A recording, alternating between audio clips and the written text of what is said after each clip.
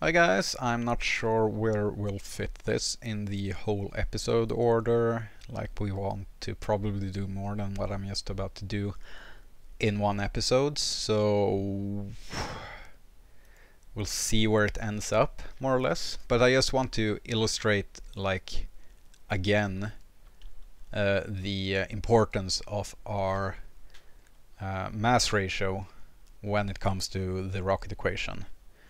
Because what we had here was the rocket that took Bob past the Mun and safely back, and we can sort of calculate what delta V this has quite easily. It brings along 2 tons of reaction mass, which means if I just bring out my calculator and bring it on screen, which I assume still works. Let's remember that this is a new version of OBS, and not sure if this is going to stutter something horribly, but this is our calculator. So our wet mass rather is 3.95. Our dry mass is going to be 2 tons less than that, so that's 1.95. So that's our mass ratio. Remember, we take the logarithm of that, we multiply that by our specific impulse, which is not 456, rather it's 345, and then we multiply that by our constant of gravity, which is that. So our current stage has 2389 delta V, and you're thinking, well, that's probably as good as it's going to get, right? Because looking at our engines right now, this has the highest ISP, right? It has 345, so that's better than all the other ones who well, none of them go over 320. You're in for a surprise right now, because what we'll do is slap this on instead and try to figure out the same thing. This one has a very big advantage. It's the mass right here. It weighs 0.1 tons compared to the 0.5 tons of this.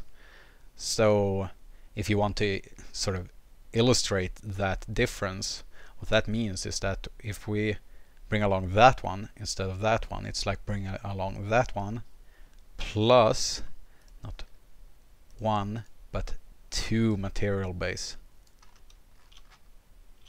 That looks like a lot of mass savings to be had, right? I mean, you don't imagine that being that, but obviously the numbers don't lie. This weighs 200 kilograms each, and this weighs a whopping half a ton. So you don't want to bring along an engine. That's just going to slow you down. Said no one. Anyways, well, I don't take my word for this. Let's just run the numbers. We had 2400 basically with our previous setup. Now our wet mass is going to be 3.55. Our dry mass is now down to 1.55. Remember, we have a lower ISP here, so it's all going to come down to our mass ratios to see what this ends up being. So it's 320 times 9.81, which will make up our exhaust velocity, and we get 2601. We have more delta V with an engine with lower ISP. And you're like, but why? How? And this is sort of what you'll see, is that for most rockets you want the smallest engine possible, at least once you're up in orbit. Like if we wanted to launch using this, then obviously we would get like higher gravity losses because this has 3 times the thrust. But you can also sort of see like the thrust to weight of this is way better, because we're getting 20 kilonewtons out of 100 kilograms of booster, whereas this weighs 500 kilograms, so we would expect about 100 kilonewtons of thrust if it had the same TWR as this one. Of course it's not getting that, it's getting this, but yeah, you want it for the ISP.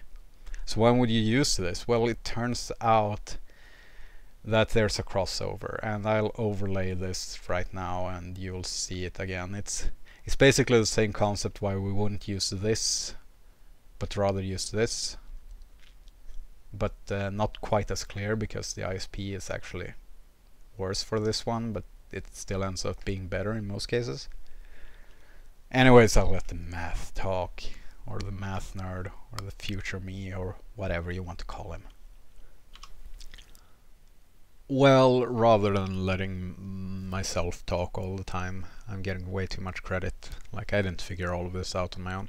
I'll just link this tool, which I haven't used much myself, but I found it trying to research this video, actually finding like graphs or something to put inside this video so I could annotate them.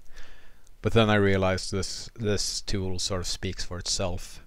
So why should I add my cluttered handwriting to anything? Instead, yeah, just look this tool up. It has a lot of options. It's the optimal engine charts. It's not perfectly updated, as you can see.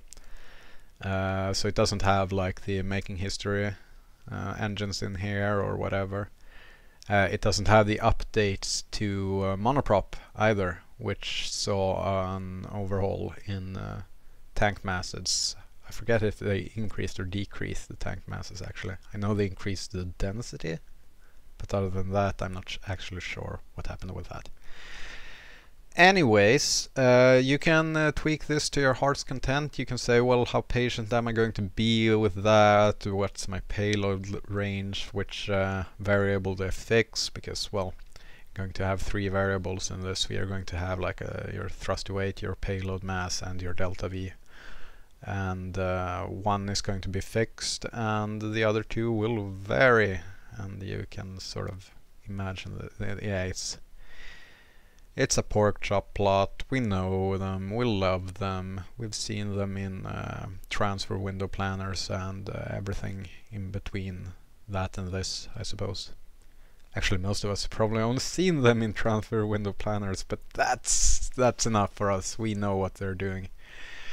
So we have plotted the payload mass versus the delta V, and you can sort of see in which ranges each engine performs well.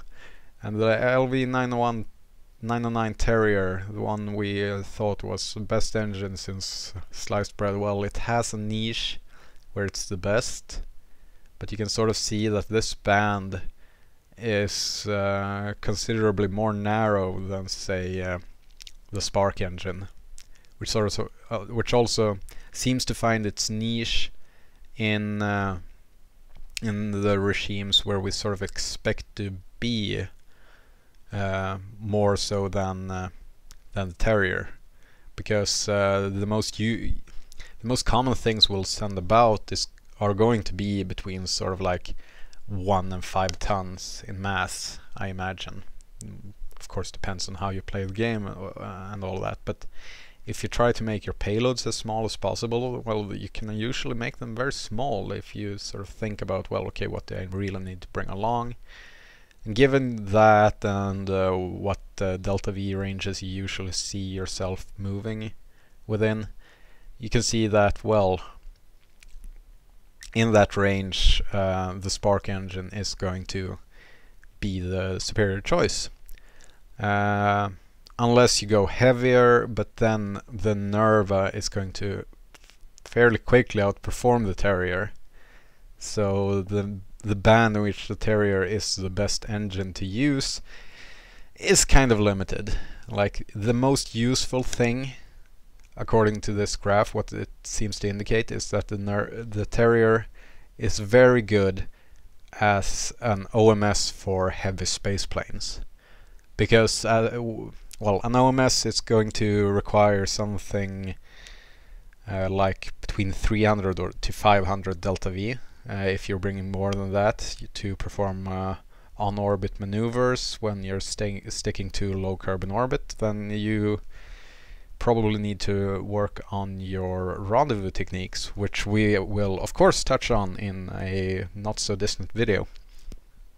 But outside of that regime, like if you go lower in payload mass, well then then the Spark is going to outperform it, and if we go higher up in delta V requirements, then the Nerva is going to outperform it.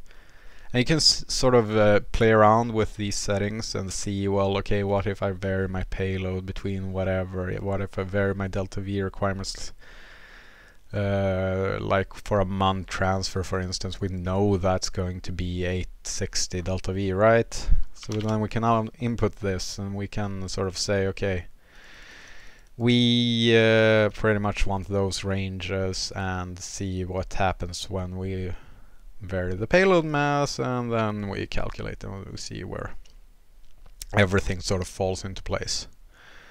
And yeah, excellent colors here. No, not really. But you can see here again we have sort of narrow bands for the Terrier, while other engines sort of do things differently, let's say. And we can sort of find where and how everything sort of falls into place. Yeah, obviously you want the Nerva, because payload fraction is insane on that thing. That's good. Anyways, just a little tool for you to play around with when you're not listening to me, which, I mean, I assume you do other things during your day. I hope you do.